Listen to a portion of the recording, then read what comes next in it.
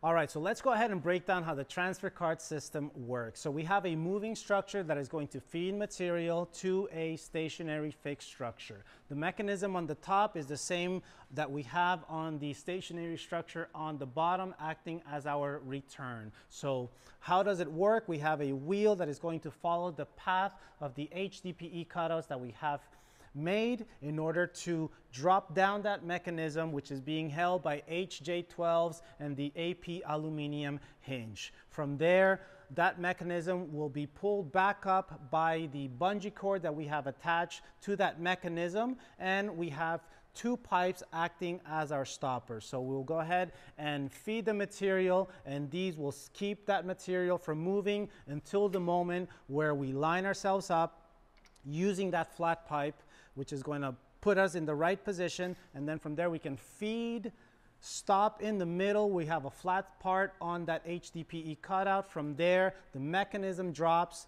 The two stoppers then open up. As they drop down, they open up the lane.